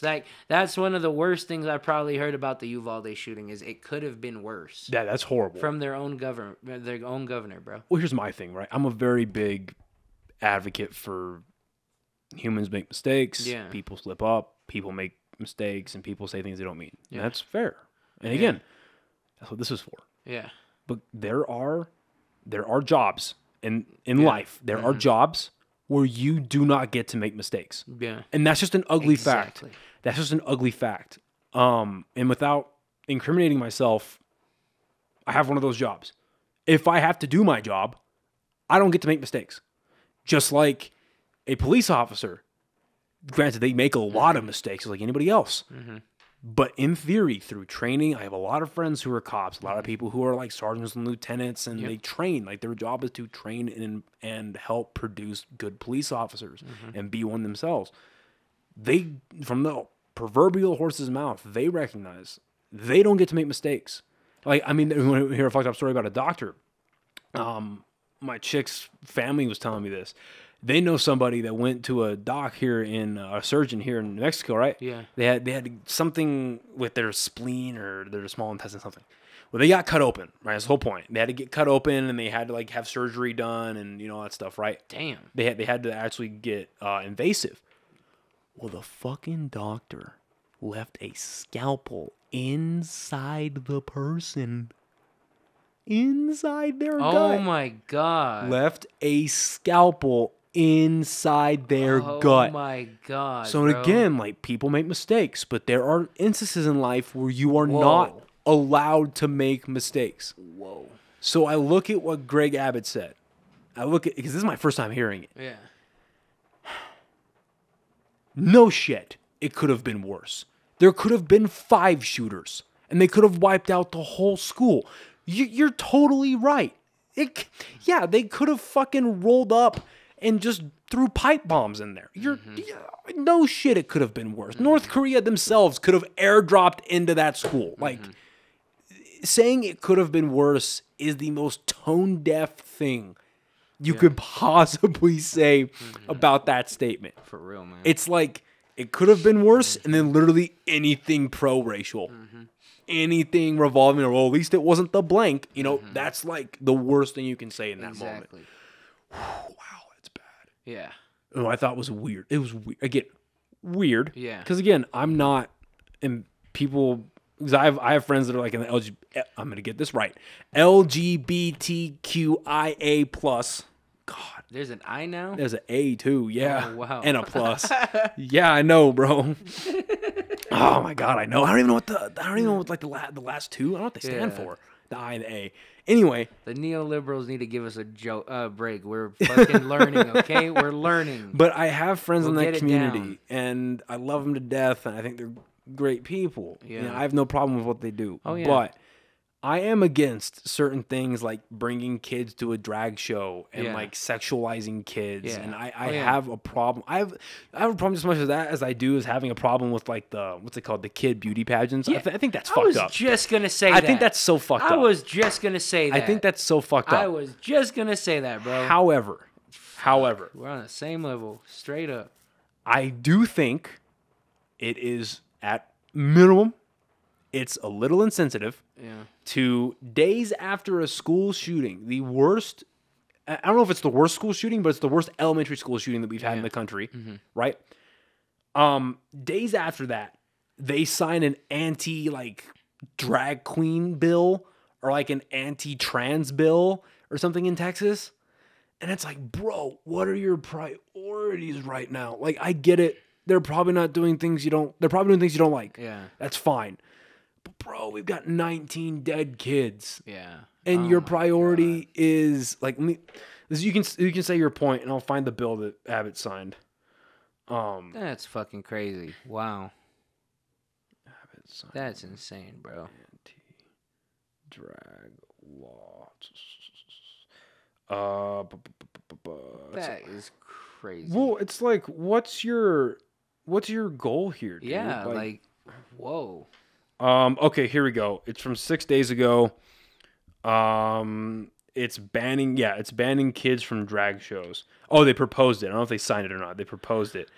Okay, that's the one in Florida. Okay. I don't give a fuck about DeSantis. He's a funny motherfucker too. You see what he said about fucking what he said about Elon Musk? No. So I guess Elon Musk, he came out and he openly supported, because he came out and said, I don't know if it was on Twitter or what, but he openly said, not only am I not a Democrat anymore, I'm going to vote Republican in 2024. Wow. He straight up just said that. Yeah. And then I think he said something that was pro DeSantis. Yeah. It's a smug motherfucker.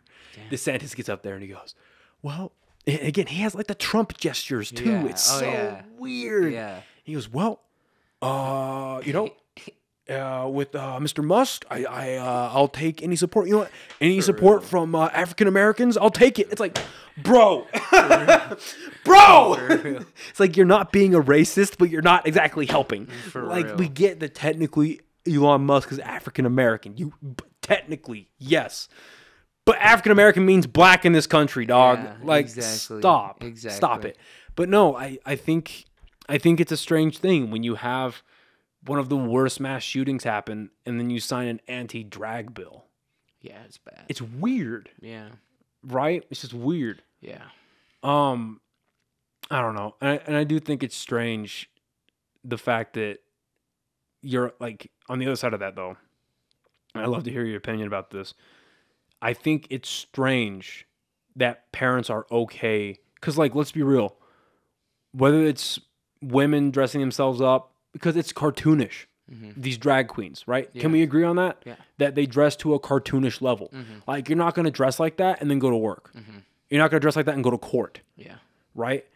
So, inherently, they are becoming like caricatures of themselves. They're becoming a character. They're becoming this act. Yeah. Right? Your birth certificate does not say Lady Blank or seductress whatever, right? I don't know drag names, but you know what I mean? Your birth certificate doesn't say that. This is a character that you've created. Yeah. And so inherently when you're dressing up like this and you're doing all this makeup and all this hair, and especially, again, if you want to do it, go ahead, but like especially if you're a dude doing it and you're giving yourself fake tits, you're giving yourself a fake ass, you're slimming down your waist and exuberating your hips. I mean, why are you doing this, right? You're doing it to look more fuckable. You're sexualizing yourself. Okay, that's fine. Again, live your life. Be safe about it, but live your life. But I find it strange that happens and then parents are like, I'm going to expose my kid to it. Yeah. I mean, am I wrong for saying that? Absolutely not. In my opinion, absolutely not. Because, bro, like, I wanted, bro, that's crazy you brought it up. Because, you know, my homie, one of my best friends, his mom, her youngest, is in pageant shows. And it's just, you can feel the creepiness, you know?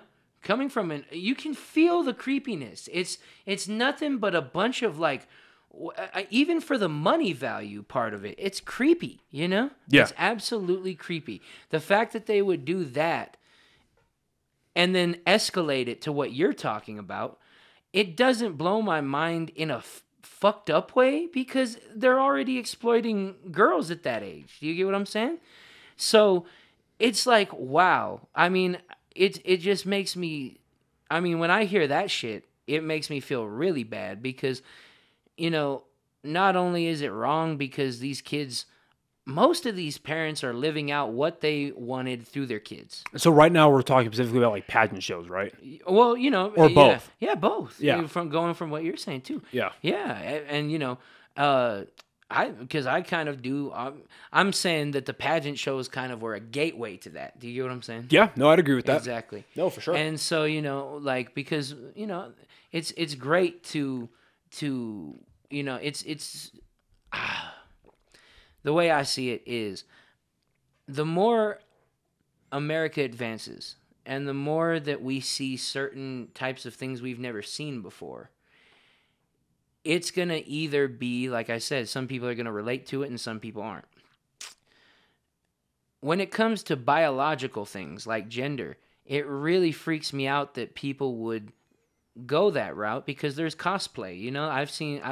There's people that go and dress up like Darth Vader and Princess Leia, you know? I do think that it's wrong on a lot of levels. I really do. And I agree with you, bro, because honestly, there's no place in a kid's mind to want to be. I wasn't, you know, and I'm a dude, but, you know, I know I'm a dude, you know, I know I'm a dude. I should say that, but, you know, I never was, you know, I never really worried about being the coolest, you know, I never even went into the stigma of being a dude. Like, I'm my own person. Yeah. And it's crazy because you're going to see more of that on a different level. You're going to see that to people that can't relate, you know, a lot of these people too, you know, like, I got friends that are gay. I got friends that are transgender. I got friends that are lesbian. I got a bunch of friends. And one thing that I can definitely say is that they're all people that they've been subject to persecution as well. And I did see a lot of that this year with Pride, you know, like that's one thing that I've been educated about getting educated about is Pride. And when it gets into that, I'm for it. for for the discrimination, for the history behind it. I'm for it. But when you get into the whole, what you're saying, and the kids in drag and going that route, it's absolutely horrible. It's wrong, and I don't back it. And it's something that I think, and I don't know if they mentioned it on Joe Rogan. I heard it somewhere. I feel like I heard it on Joe Rogan, but in the end times of Rome, they were having botched sex changes. People were literally, when Rome was falling, there was transgenderism. There was a bunch of crazy shit going on during the fall of Rome, and it's crazy how America's starting to crumble, and you start seeing these things emerge. So it's funny that you bring up the fall of Rome, and I cannot think of the guy who conquered Rome. I'm spacing on his names. I love using this example. But the story goes, I'm sure it's exaggerated to a point, but the story goes that this dude trained up his army. Because they knew because this is back before the internet. We didn't have drones. We didn't have pictures. We literally just had hearsay. It was like, what do we know? Maps were literally just like, this dude went over there. He saw this. We just got to trust him. We got to trust this is what he remembers. Here's the map, right? Yeah. And he trains up his army. This guy trained up everybody, and they're like, hey, this is Rome. This is no fucking joke. A lot of us are gonna die doing this, but we take this land and we are the big dick here. Yeah. Let's hit it. He rode his army to the gates of Rome, and he was met with zero aggression because he opened the door, and again, it's probably an exaggeration, but they opened the gates to Rome, and there was nothing but just drunkenness in the streets. Everybody was fucking everybody, and it was just debauchery. It was like Sodom and Gomorrah all over again. Mm-hmm. And I agree. Me personally, I've grown up Christian. I still practice the best I can Christianity, but I wouldn't ever shove my religious beliefs, my religious findings down somebody's throat. Yeah. If they didn't want it, I'm not going to force someone to live their life as a Christian. However, what I would argue with someone is that there are certain moral principles that you need in a country, in a community, even in if you want to bring it all the way down to a tribe. Yeah. Right? In a village. You need a set of standards. You need rules. You need ways to live your life. Exactly. Humans need rules. There's a great example by I'm sure you've heard his name, Jordan Peterson. Yeah. This is a great example that he gives in one of his lectures, where he talks to a student and he goes, this is why humans need rules. All right, everyone watch. All right, lady in the front, I'd like to play a game with you. And she goes, okay, sure. And he goes, all right, go. And she goes, and he goes, go. And she's like, what are you talking about? Exactly. You don't know what to do. I'm allowing you to do anything you want, but you choose to sit still and do nothing. Because you have no idea what to do. I have not given you a set of rules. I haven't given you boundaries. I haven't given you left and right limits in which to play. And obviously, you could argue, well, he's Jordan Peterson telling someone to go, and they're just going to sit and be like, what are you talking about? Sure, it's a very shock and awe moment. But I promise you that if you go to anybody, I've done it in real life, I've done it to my friends. I've fucked with them. I'm like, let's play a game. And they're like, okay, let's play. I'm like, do it. And they look at me like I'm a fucking idiot. It's like, no, I'm allowing you to do anything you want. Yeah. But your initial response as a human is to say, well, what do I do? Because I have not given you the rules on which to play. Damn. And it's a strong belief that I have that, humans in a civilized society need rules. We need moral guidelines. I'm not saying that Christianity is the way to go, but there are some common denominators between, Islam, Judaism, Mormonism, Christianity, Buddhism, I think even in Hinduism, where it's generally you can encompass everything in don't be a dick. Yeah. Just don't be a dick. Wow. Don't kill people. Don't fucking rob people. Don't rape people. Yeah. Just generally don't be an asshole. Oh, yeah. And then you can get into the, I don't think that, being gay should be illegal. Yeah. I don't think that even though being gay goes against Christianity, I strongly believe in the separation of church and state, but there's a fucking limit, dude. And I think so. You get into you brought up bringing kids in transgenderism, right? I think it's ridiculous to take like say a 5 to an 8-year-old or even like a 14-year-old. Yeah. Where they're like, hey, they're born a girl, they're born a boy, and they're like, I'm the other. I feel like a boy, I feel like a girl. It's like, dude, yesterday you felt like a pirate. Tomorrow you're gonna feel like a cowboy. I feel you. Next week you're gonna think you're fucking Superman. Like, what am I gonna do? Like, give you superpowers? Like, and even in my own personal life, I've been very open about this. I'm currently on testosterone therapy. Yeah. I had to get. I've seen that. Yeah, I had to get on TRT, and I'm taking 400 milligrams a month. It's not a lot by any stretch of the imagination. Yeah. Like the standard doses for people who like not like the usual dose for people that like are already heavyweight lifters that want to get to that next level. Yeah. They take 500 milligrams a week. Oh wow. Oh yeah, 250 milligrams like Wow. every like on like a Tuesday and then like on a Saturday. Whoa. Yeah. So that's what they'll take, and they see pretty decent results. But for me, I'm on 400 milligrams a month, and it's kind of working, kind of not working, but it's getting to the point where I might need to be on more. Oh damn. And what's scary though is the idea of like, okay, they started me out on like 200 a month.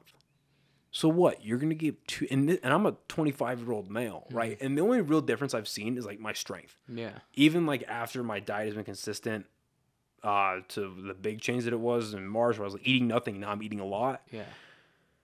My strength is still going up, but like I'm feeling the results of testosterone Yeah. a little bit. But what's scary to me is like you would want to take my dosages, which are still a relatively low amount, but they're medical dosages, Yeah. and give that to a 5-year-old, an 8-year-old girl? Duh! You've got to be kidding me. It's bad, bro. It's scary. It's really bad. And then like so there are like estrogen blockers, right? Yeah. Because like bodybuilders, for instance, they if you take a lot of steroids, one of the side effects is gynecomastia, which is like male breasts, pretty much, right? Because when your body has a ton of testosterone injected into it artificially, it tries to, as a male, it tries to offset that with the equal amount of estrogen in the ratio that it should have. And when you get more estrogen in your body, you that gynecomastia comes out. And so some bodybuilders will either get surgery to remove the fat, or what they'll do is they'll do the surgery to remove the fat and they'll take estrogen blockers. These are grown men that experiment with these things. I mean, they can get all the blood work done and they can get all these things done, and they can go to clinics and have specialists, and that happens for sure. But at the end of the day, 90% of the bodybuilding community or these athletic communities, they are not Arnold Schwarzenegger. They are not Ronnie Coleman. They are grown men experimenting. And you want to take these same drugs and give them to kids? It's bad, bro. It's really strange. Yeah. It's scary. Yeah. It really is, bro. It makes no sense to my ass because, like, you know, I'm a spiritual dude. So, you know, I really do, I accept everyone. I really do. I accept everybody. I've got friends from every type of ethnicity, everything, bro. Yeah. I love everybody. But when you are fucking with nature, you know, I mean, it's really bad. It's really bad. And, you know, that's one thing that I freak out about the spiritual community in America is they, you know, some of them go that extra route, and I'm just over here like, when does it stop, you know? Because there is a cutoff point to, you know, I mean, everything has a cutoff point. Well, people are scared to tell people no these days. Yeah. You're scared to tell people no. Yeah. Or exactly. scared to tell them like, hey, listen, man, you're wrong. Yeah. Like, that could save somebody's life. Telling them they're wrong. Exactly. Telling them they're doing something stupid. Exactly. Like, that could be the difference between life and death. Now, oftentimes it's not. But, I mean, there's reports, for instance, of doctors who, like, they want to tell these parents, no, I'm not going to authorize your kid to go through a surgery that's going to change their genders at the ripe age of 13. But if they say no, they now get labeled as the anti-trans doctor, and then they lose their gig. damn. That's crazy, bro. These are the things that keep me up at night, dude. Who's in Biden's cabinet that is the transgender? Oh, my God, dude. Okay, again, I want to preface this by saying that I'm not a prejudiced person. Yeah, me neither. However, How the fuck ever? There are standards in life. Yeah, she's the head of the children's. No, she's head of health, bro. Oh, okay, yeah. Like that, the health, like it's the U.S. The lady that runs the Department of Health. Who runs the Ben Shapiro gave it to her. Yeah. And we're being politically correct right now. That's cool. What's it called? The Federal Department of Health. Where the fuck is it? Because I'm only saying that because I don't agree with her politics. Do you know what I'm saying? Yeah, Rachel Levine. That's the only reason I'm saying that. Yeah.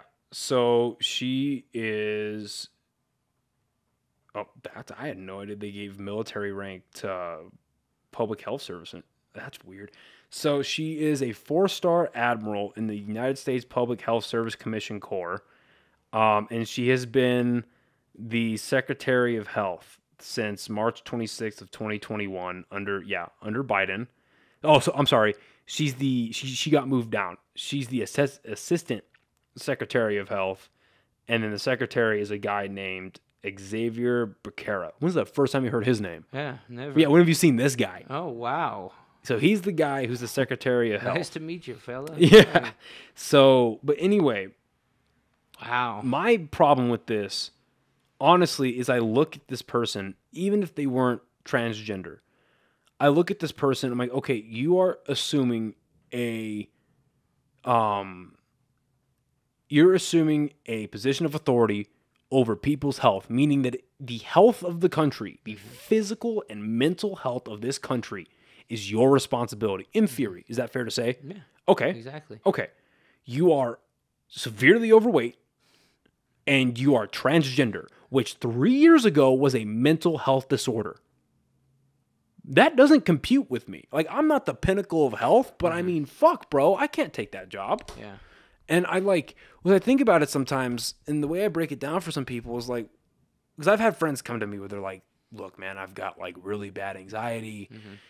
I've got super bad depression. I'm just having a lot of mental problems. What do you think I should do? And we talk it out, but 10 out of 10 times I say, go get help. I'm not a fucking doctor. Yeah. Go get help. Like, I can help you get help. I can maybe show you a couple places, but like, yeah, you're going to be okay. Go get help. Yeah. However, I'm never going to have someone, if one of my friends or anybody ever came to me and was like, hey man, I've got crippling depression, I've got severe anxiety, I'm never going to meet that with, oh fuck yeah you do, bro. Let's celebrate it. You're depressed? Fuck yeah. And that's what the political sphere on the left, that's how they want transgenderism to be met with. Don't get me wrong. There are some people like Ellen Page, right? Transitioned over to Elliot Page. And it seems like they're living their life just fine. Same thing with Caitlyn Jenner. That was Bruce Jenner. It seems like they're living their life just fine. And maybe that was a solution. And I think we're only really going to know the answer to that. Like, that's one of those things where it's like, it's a clock. Yeah. We got to wait to see what the effects are. But like the vaccine. Yeah, like the vaccine. But but my mindset is, well, we don't know yet. Like, we shouldn't be so willing to accept that from the jump. Exactly, bro. For the last, I get homophobia, and I get that there's been people that are proponent of conversion therapy, and that's wrong.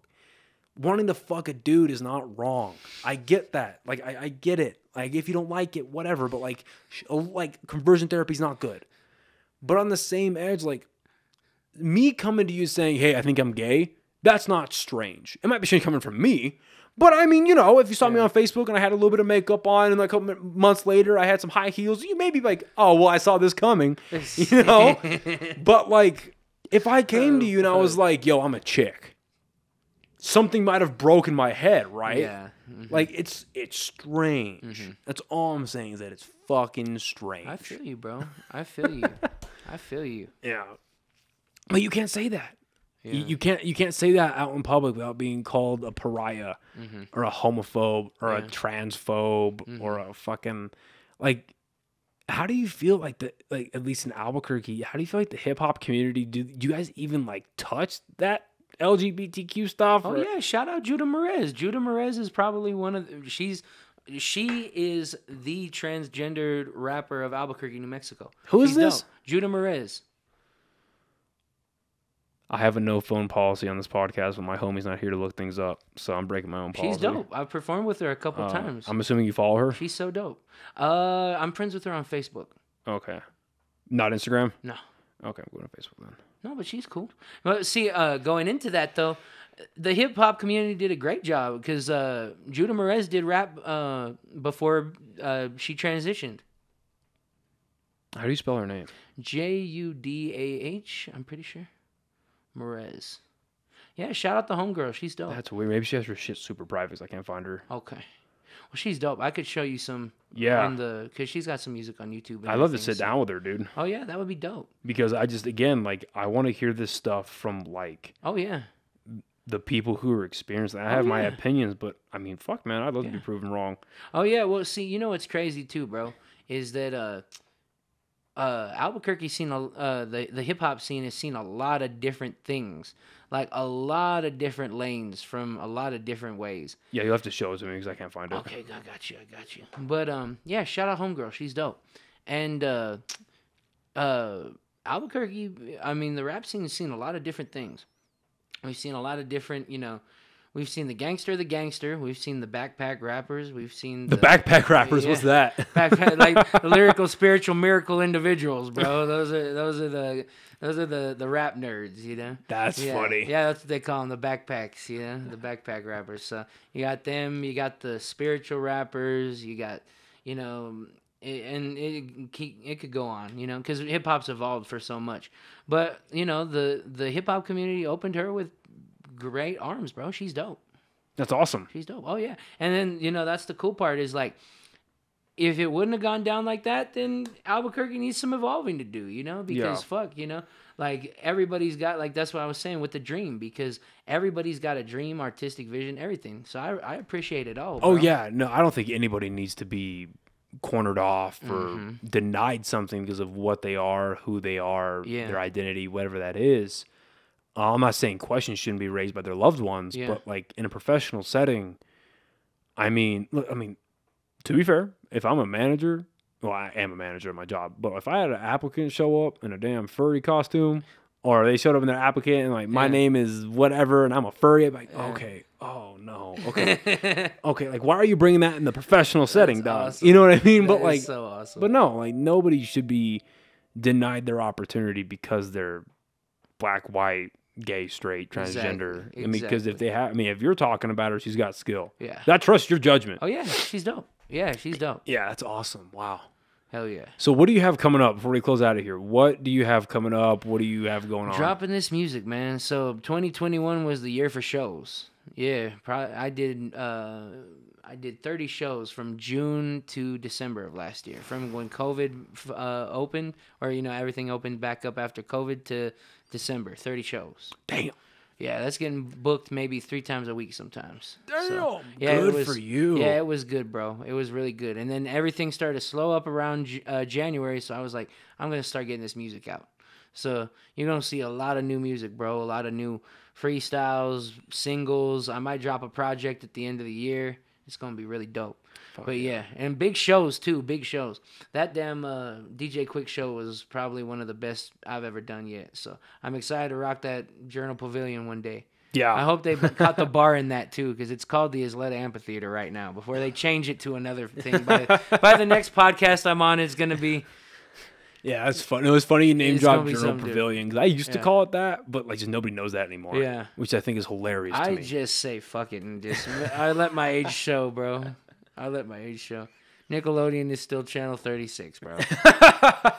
That's fucking funny. Yeah. All right. Well, listen, man. It's a pleasure as always, dude. Of course, bro. I'm just real glad to have you. I you. love it here, dog. I love it. Yeah, I'm glad to have you in the new studio. Of course.